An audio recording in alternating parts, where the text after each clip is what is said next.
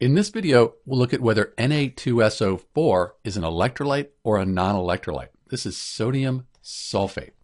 The first thing we'll do is we'll look at what type of compound we have. So sodium is a metal, and then this sulfate, this is a polyatomic ion. It's a group of nonmetals. This is an ionic compound. So we expect with an ionic compound here, if you know your solubility rules, sulfates in general are soluble, and then compounds that have sodium, they're usually soluble.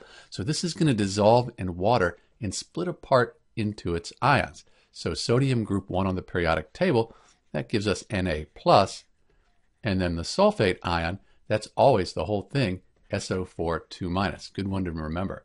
So it'll split apart, and because of this 2 here, we'll have 2 sodium ions.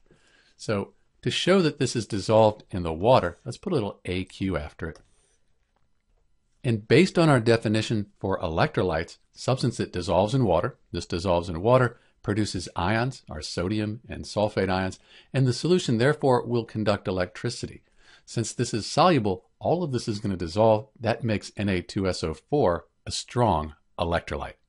This is Dr. B answering the question whether Na2SO4, sodium sulfate, is an electrolyte or non-electrolyte. It's a strong electrolyte. Thanks for watching.